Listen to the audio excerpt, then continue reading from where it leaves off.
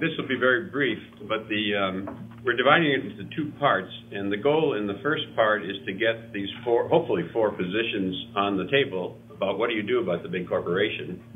And so very brief kind of clarifying questions would be in order, but the reason we want to do that briefly is so in the second part we can compare and contrast, but you need to get everything on the table before you can compare and contrast. So the questions, at least that we kind of focused on, were some of the charts we're going to see up here. Roughly 33%, a third of the American labor force is in companies over 5,000. So the big corporation or big entities appear to be here to stay, and they are growing. There are more numbers we can give you on that. A large percentage of those, I think, 23% are currently in companies over 10,000. So this is a big question of what we do about scale in the new economy. And three questions that of particular interest. They are powerful politically as well as economically. Can you control them? What do you do with them? Can you bend them to public and social purpose?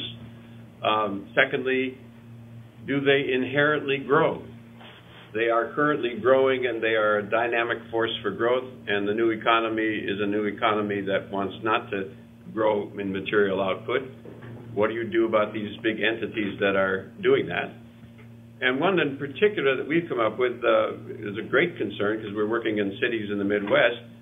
They tend to move as they want to move, both globally and internally, simply undermining communities. And if community is a critical element in the new economy, again, how do you manage these entities that disrupt a community? So those are the big questions that I have in mind. I also want to mention that we have Thomas Hanna with us from the Democracy Collaborative, who's not on the agenda, but who's here to answer questions about antitrust and the record of antitrust, if necessary, because he's been following the literature, so that's another possibility.